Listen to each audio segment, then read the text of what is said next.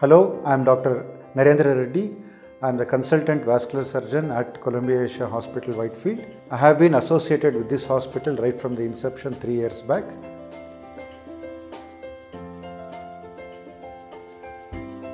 What is a non-healing ulcer? A non-healing ulcer is by definition a chronic ulcer which is not healing with repeated dressings, with antibiotics and with debridements. Most of the time non-healing ulcers in our country are because of diabetes and diabetic foot.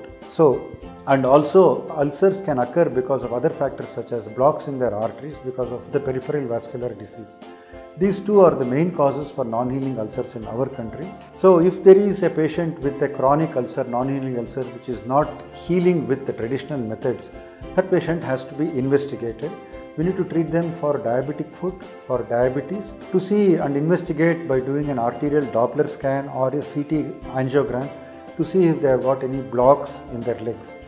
If we find that there are blocks, those can be managed either with an angioplasty or with a bypass, thereby allowing blood to flow into the leg so that the ulcers will start healing faster. A diabetic foot ulcer is a very chronic problem. So first of all, if a patient presents to us with a diabetic foot, we give them counseling, we refer them to an endocrinologist so that they are properly treated for their diabetes.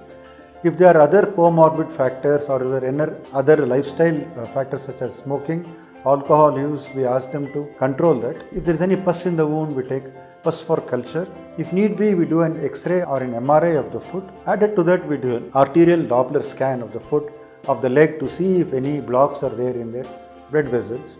From there, if the patient has got a lot of extensive cellulitis or gangrene, we go and operate, remove all the pus area and the necrotic area of the foot and then allow the foot to heal. We also have a dedicated foot care center where we refer them for orthotic footwear or for offloading footwear, which is very important for healing of diabetic wounds.